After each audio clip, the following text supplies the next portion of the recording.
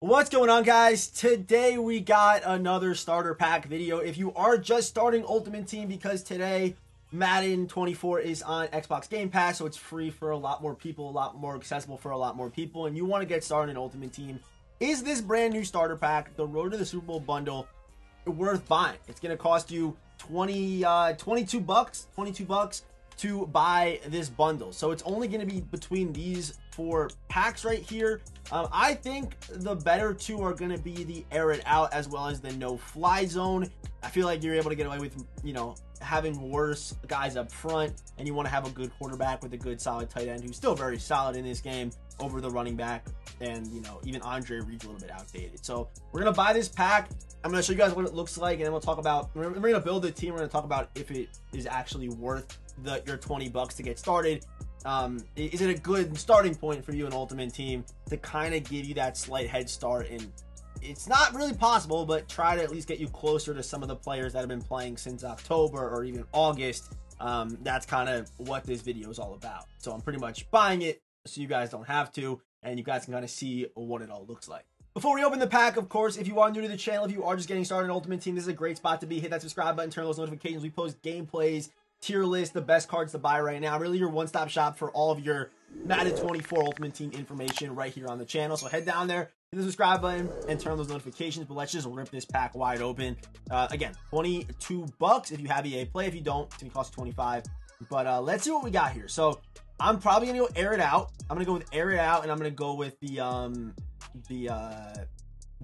DB one. So we're gonna go with the Jordan Love, Vernon Davis pack.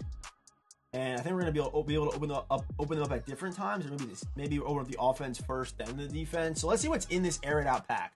Looks like we're going to get a good offensive lineman. Again, Vernon Davis and Jordan Love headline this pack. Vernon Davis is a great card. Still has top end tight end speed. Jordan Love is a top end quarterback as far as how he plays in the game. Only problem with Jordan Love is he doesn't get the discounts that some of these new Super Bowl or AKA quarterbacks are able to get. So Jordan Love is going to play fine for you. And let's see what else we get here. We get Devonta Smith, that wide receiver, not great. Devin Hester, not great. David Moore's okay. Big legend animation, we're going to get Will Shields, some zero chill guys, Braden Smith. And Charles Cross is also pretty good with AP at running back. So not bad. Not a bad pack. Not awful. You're able to buy Jordan Love and Vernon Davis for fairly cheap, but not bad. I thought you'd maybe get some slightly better receivers in this pack because it is air it out, right? You'd expect to get like a better wide out, but not awful. Not awful. Okay, and then for the defense, Christian Harris, obviously a good user at too tall, decent off the edge, but I'm going to go with the deep out zone KO Darius Slay, as well as the deep in zone KO Jack Tatum, because I think if you are just getting started, you really cannot be running man-to-man. You should be running zone coverage because you're not going to have fast enough players or players with high enough man-to-man ratings in order to really run man-to-man. So I would go with the no-fly zone and just try to work on those. Yes, Deion Sanders, not bad. Derek Brooks could be a solid user for you. Again, it's headlined by Darius Slay and Jack Tatum. Able to get deep out zone KO as well as deep in zone KO on Tatum, which is very, very good. Let's see what else we get here. We get some more playoffs. This is actually a pretty good user. Afetu Melifonwu is actually a good user on your defense if you want to go that route with the card. Some more team builders, Quinton Jefferson, Keep to leave a little bit slow. Patrick Willis could also be your user. We get a big most feared animation. So not the best. Obviously the headline cards are the two ones you want to go for. But is this even like a full defense? It almost doesn't even feel like a full defense. So let's build a team. Let's put it all into Ultimate Team, and I'll get back with you guys in a second. Okay, so here is the full lineup. Here's the offense. You do get 393 speed wide receivers, which is definitely good enough to beat zone coverage in this game. Like, these receivers aren't awful. It's just the problem would be if you come across like man or match coverage where you have 98, potentially 99 speed like corners running with you. It'll be difficult for you to kind of get open and get separation with this team. I think the offense is actually not that bad. I really don't think it is. Even AP is a solid build, 91 speed only, but a good enough build. Again, this is the air it out pack. You could have had Pacheco with 95 speed, but I think probably going with the quarterback off rip probably makes more sense. But Jordan Love, obviously pretty good. He does get the Slinger 1 release, which is one of the definitely a top 3 release in the game. And you also can, of course, throw the X factors on him and do what you want to do with that card.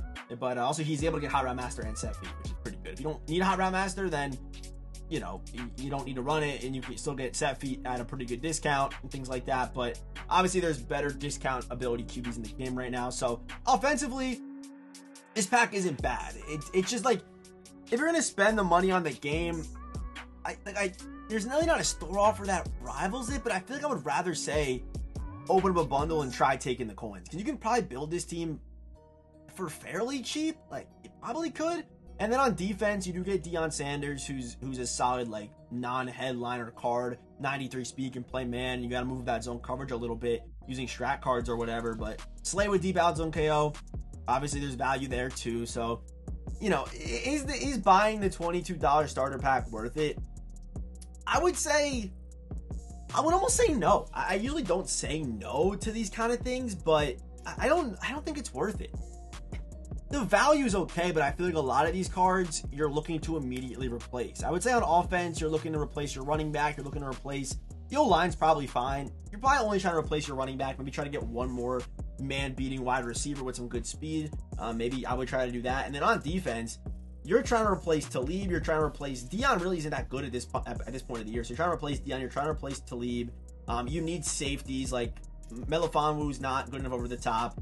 Jack Tatum's fine, so you're really only going to stick with Jack Tatum and Darius Slay, and you want to try to kind of replace everyone else. That's pretty much what it looks like for this defense. So it is pretty one-sided. If you want, you could just go out there and buy this air it out offense pack, and you'll probably be okay. Instead, you also spend that little bit of extra for the defense. But almost you could argue, if you want to do this, it's almost worth it just to spend that little extra, spend a little bit extra Madden cash and go out there and just buy the defense too, because you do get a discount from doing the pack and the bundle compared to doing them individually. So that's probably what I would say.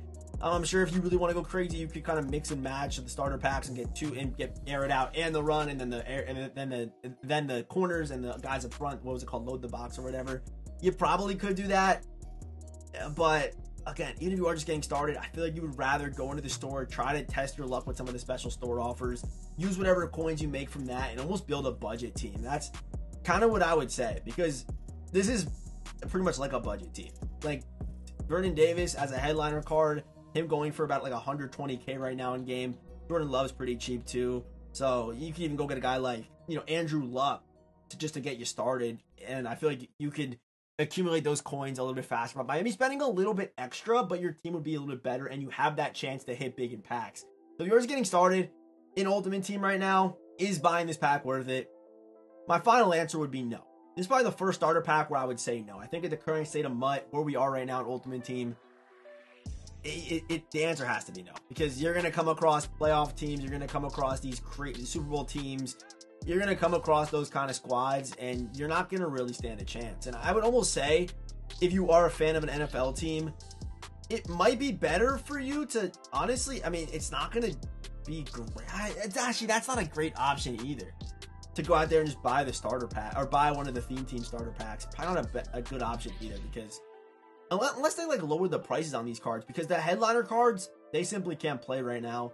But you will get a lot of chemistries, and then you can kind of go test your luck in packs and try to build whatever team you want 50-50, because again, you're going to get +2 speed if you do build out a theme team 50-50. If you guys don't know how to build a theme team, I made a video on the channel earlier in the year explaining everything about theme teams. If you want to go watch that video if you are confused, and also if you want to learn more about Madden or Ultimate Team, I have some videos I made earlier this year that hopefully do explain some of the things for you guys. But you know what, actually, should we buy? Yeah, let's buy. I'm just curious to see what the Move the Chains one looks like, and for the sake of the video, I'll open it for you guys. I just want to see what's in here, because the air it out one wasn't that great. Let me just scan through it real quick and kind of see what's in here. Alex Mack, some slightly better offensive linemen. Jameson Williams, actually, okay, this one actually might be better. I think this one might be better because Kadarius Toney, I believe, gets 93 speed, right? 91 on Kadarius, not great. But Jameson Williams is probably better than all those receivers on the air and out. The only difference is you just don't, you're not going to get Vernon Davis. But if you really want Vernon Davis, you can buy him for cheap. The 93 speed on Jameson at 6'2".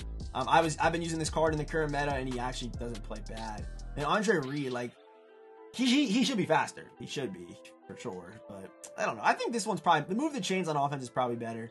But I would probably still stick with the DBs on the defensive pack. So that's my 2 cents. Do what you want with that information. And of course, if you are new here, hit the subscribe button, turn on those notifications. And as always, I will see you boys in the next one.